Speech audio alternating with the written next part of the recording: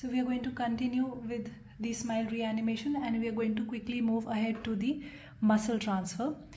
So as discussed briefly, the free functional muscle transfer, we have option of Gracilis, which is the most popular one, and we have a motor input of the cross facial nerve graft because it provides a symmetric and spontaneous smile. And the most popular vessels that we have are the facial artery and vein. Apart from that, we have the rectus abdominis muscle, the latissimus dorsi, the rectus femoris for the muscle options, the nerve to masseter, spinal accessory, hypoglossal nerve as the motor input, especially in cases of bilateral palsy, Mobius syndrome, and for recipient, if for some reason the facial vasculature is not available, then we can go in for the superficial temporal artery and vein. Now the gracilis muscle is popular for a lot of reasons.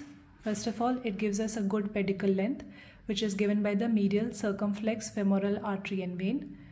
The obturator nerve, its anterior division, which supplies the gracilis, is of a good length as well.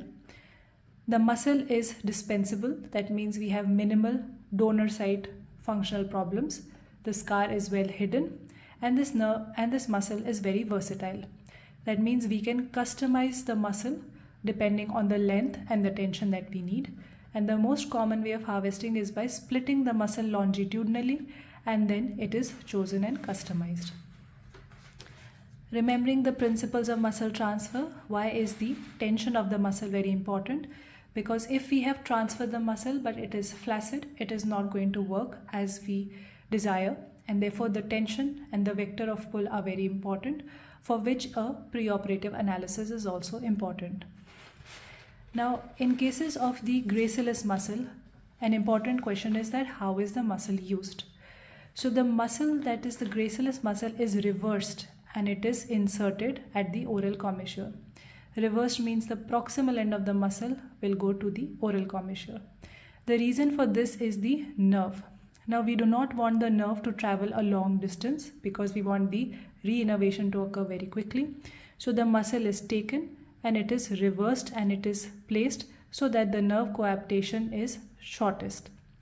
The pedicle length is good, therefore a coaptation, that is the anastomosis with the facial artery and vein, is not a problem. Another important question is that how would you do the insertion?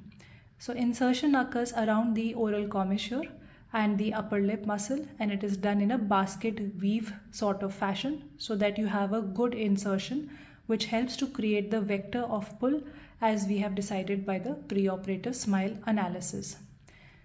Where is the other attachment proximally of this muscle? So since it has to be a good tough structure which helps to support the muscle and prevents its flaccidity and gravity acting on it, we have the preauricular fascia or the temporal region or the zygoma where the proximal fixation of the muscle can be done. Now, as discussed, usually it can be a single stage or the popular two-stage procedure, and after that also it takes usually a period of 6 months for the transferred muscle to start acting, between which all the exercises, the biofeedback, the nerve and muscle stimulation is done, and therefore the important question also of post-operative management. So you have transferred the muscle, but how are you going to make sure that the muscle stays alive till it starts to function properly? Therefore you must know all the points also. Like I mentioned, biofeedback, that is by looking in the mirror and exercising, having the cortical plasticity to help the muscle to act, especially in cases of transfer when you've used the nerve to masseter, hypoglossal or accessory, and how the training of the newly transferred muscle is done must be also explained to the patient.